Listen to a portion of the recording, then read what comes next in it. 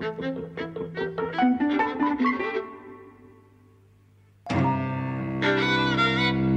and welcome to Eavesdropping at the Movies. I'm Mike. And I'm Jose. And today we're talking about Laurel and Hardy. We've done them once before. We've just been to see Neil Brand Presents Laurel and Hardy as part of Flatpack Festival, though it's a show that he's touring, in which Neil Brand, venerable composer, gives us a potted history of Laurel and Hardy as silent stars, in particular, and culminates by showing two of their shorts from 1929, Big Business and Liberty. Yes. I really enjoyed it. Yes, I mean, I was very admiring because, first of all, the slideshow that he presents, it was just like so professional, right? It glided by, right? Are you speaking in your capacity as someone who's been producing work for students, presentations for students? Well, yes, because you appreciate, how difficult it is and how often you're not thinking of the audience. You're thinking of how much you could put in or illustrating this or, and you're forgetting that people are in seats watching, that there's a pace. Mm-hmm. And also, so there were two things that I admired. The images themselves, the pace and the rhythm at which they were shown, right? And then Neil's own grace, really, yes, that he is performing this for the audience. Yeah, right? absolutely occurred to me. He's a very, very accomplished presenter. Yes. I mean, and there's no surprise, really, he's been doing live stuff for years and years and years, and TV documentaries and things like that as well. This is what he does. Yes, and he's got kind of, I suppose, a middle-class everyman quality or something that people seem to really relate to. Yeah. So it's very engaging, and, the voice and the gestures are all kind of, I think, done with the audience in mind. It's a very performative piece. And, of course, his main thing is, that he has been playing alongside silent films, accompanying silent films, on piano for a really long time. So that aspect of the show, I think we should call it, was like effortless and accomplished and, hugely entertaining, I thought. Yeah, absolutely. So in the first half of the show, essentially, he's giving us the history of Laurel and Hardy, some of which but as you say, it's accompanied by these images, by the talk of who they were with before they joined up together, particularly Hal Roach, who I think brought them together.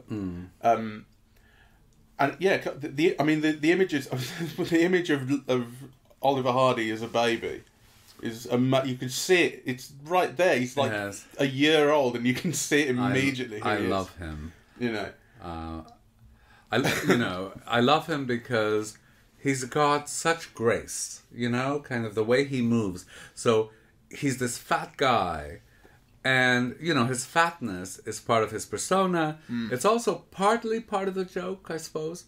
But really the joke is that someone so heavy can move so elegantly and so gracefully and so daintily, on occasion, right? Because actually the daintiness of his movement is sometimes part of what's the joke, yeah?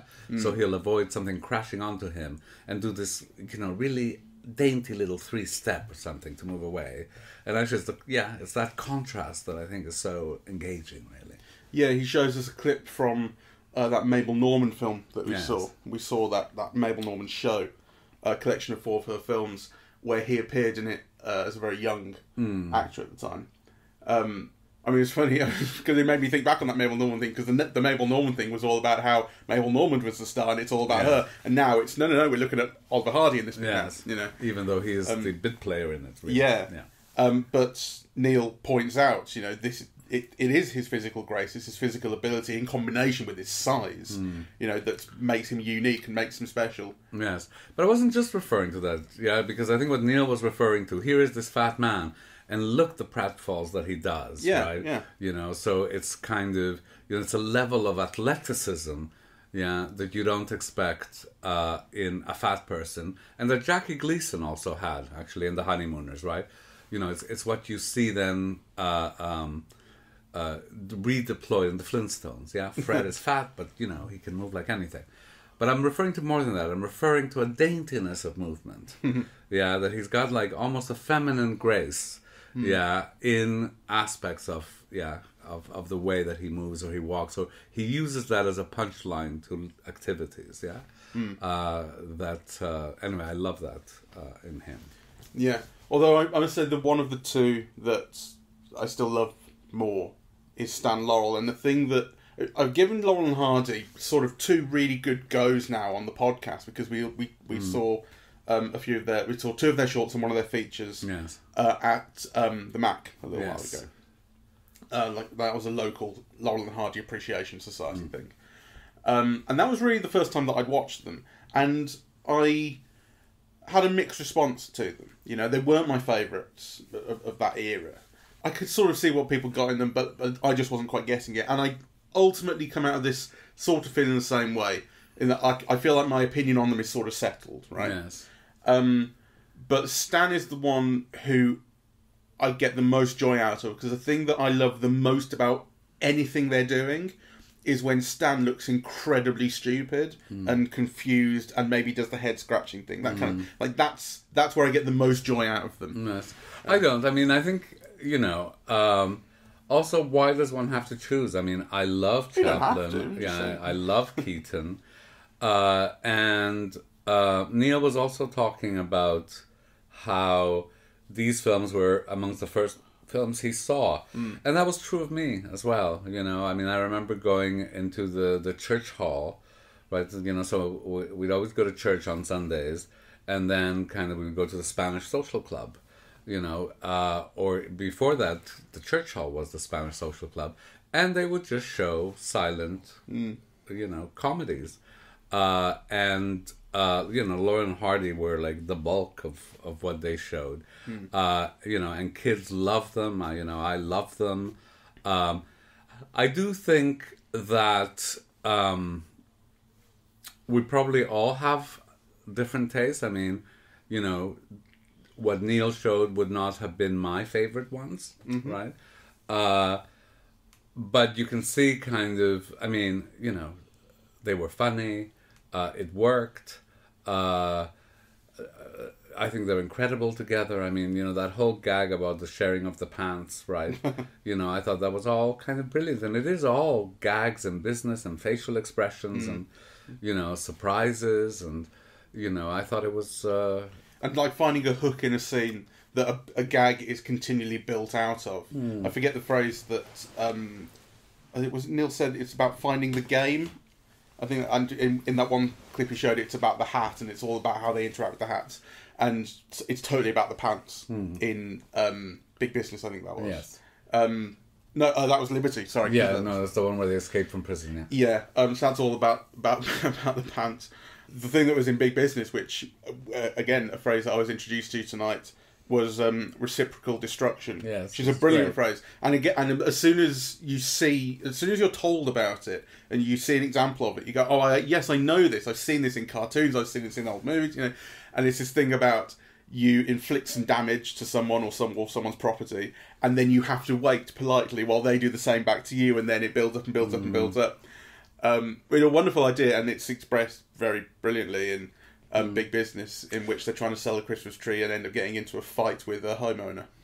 And the reason why these are so successful where others aren't is because the topping has to be continual. Like, you know, if the second level of destruction doesn't top the first, the thing doesn't work, right? So, you know, like every level of mutual destruction has to be inventive in terms of gags and, you know, how particular things are destroyed and, you know, and the timing of it. And, you know, so, I thought you really saw that. It's like a topper after a topper after a topper after a topper. Right? You definitely do in that film. Yeah. I mean, it's one of the things that I admire about all comedians or even comedy directors like Lubitsch. And, you know, I thought the interesting thing about the shorts that Neil showed is, you know, that you see where a lot of people learn their stuff from, yeah? So, you know, Leo McCarey, famous comedy director, was working for Hal Roach, you know, the producer of all of these comedies. You know, Hal Roach Studios is famous for this. And then, of course, who is the assistant director in this? George Stevens, right? Oh, was it? Yeah, you know, who did, amongst other things, Swing Time, yeah? The Astairs and Rogers musical. So, that gag with the picture. Yeah, looking at you remember that gag in Swing Time where Fred Astaire promises to make $25,000 and then kind of marry, right? And the picture goes from being frowny and so on to being all smiley, right? Like you can see how gags like that, which all revolve around timing and gesture and expression, all come from here, really. So, and what I really appreciated about Neil's talk was that he also focused on sound. Well, yes. And the sound effects, and how sound was deployed to comic effect. So because you would expect, obviously, it's silent film, and he accompanies the films on the piano himself. But at one point he does say, well, they were also fantastic in sound, and sound only improved them. And he showed a clip from, I don't know the name of the film, but a film in which one of them is Stan is shaving Ollie, and they're in a sawmill, and he says this is all about the sound, and it's when he's sharpening the plane at the start, it's grinding away. It's a fantastic sound that amplifies. I mean, it's already nuts that he's going to use a plane to shave Ollie, but it's the sound that amplifies it. The one thing that made me uncomfortable today was so Neil had it very well organized, right? So, he talks about his own experience of Stan and Ollie. Then he talks about Stan alone, and then Ollie alone, and then their first works together. And he includes a part of a play that he wrote about Stan and Ollie. So, he clearly is a mega fan. But what made me uncomfortable was the clip of Stan alone in this film about the Klondike where a fight starts and then the swishy gay man comes in. And of course, the whole audience erupted at the swish, right? Yeah, so we should explain the clip a little bit. I forget the name of the film, but it's when Stan was very young and before he'd met Oliver Hardy. And he was doing this film, which was a send-up of kind of action films at the time. And Neil was making the point that no one else was doing this, So it's this very, very, very over-the-top fight scene that he has with another cowboy. It goes completely crazy, and it goes on for a very, very long time. And then in the midst of this scene, every now and again, is a gay cowboy who is mincing and all the kind of stereotype of how a gay person moves. Yeah. And he's picking out a shirt and all this. And the way in which it interacts with the fight scene is it sort of points out that this fight scene is meaningless to the people around them. It's also what happens. It's the same joke. Well, same joke that is made when they ultimately get into the bar and everyone in the bar is ignoring them. They're just having this fight and everyone's ignoring them. So that's the kind of point of it. But I think this is maybe what you're going to say.